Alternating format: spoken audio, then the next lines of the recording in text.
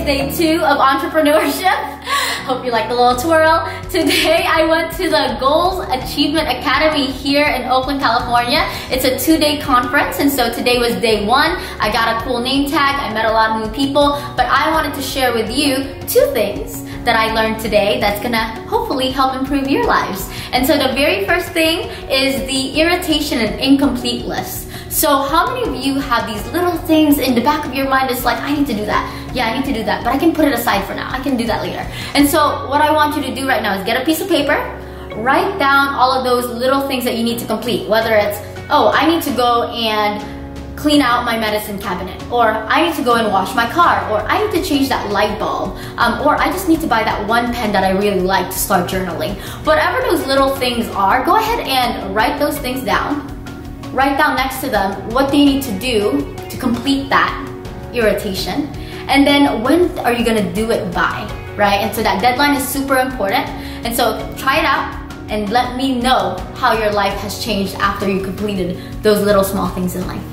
All right, and so then the second thing I want to teach you that I learned today was just talking about our visions out loud to people. And I'm not talking about just small little things or goals that we feel like we know we're gonna achieve. I'm talking about those huge, gigantic goals that you've had and you've been waiting, to say out loud to people, but you're too scared. Maybe you feel like these goals are too big. Maybe it's, I don't feel like I have the right resources right now to be able to complete them. Or I don't even feel like I can actually achieve them, right? And so the whole purpose of the exercise that we did today was state your vision out loud, right? Because when the speaker asked, who wants to say their vision after we wrote them down, no one raised their hands. I raised my hand near the last minute, but it took me so long to get the courage to be like, I do want to share my vision.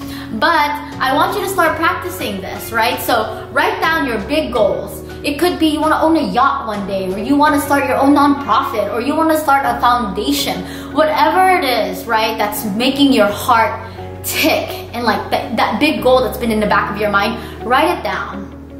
Write down that vision and then share it with someone. Share it with someone you trust first. And eventually, it'll get easier and easier to share with more people, right? Because the more we're able to clarify what our vision is, share with people what that vision is, and then we're more likely to actually achieve that vision, right? Because when we share what our goals are or our visions are, then other people are more likely to come help us with that vision, right? And so I spoke a vision today, and I'll share with you the vision that I had. And so my vision is by September 4th, 2019, I'm gonna hold a conference. I don't know what that conference looks like yet, but I'm gonna hold one before September 4th, 2019. And so right as the speaker and the person leading the conference was like, actually, thank you for sharing your vision out loud and your goal out loud. I have all this equipment that I use for conferences. I'd be happy to help you out and help share the resources I have so you can make your conference happen.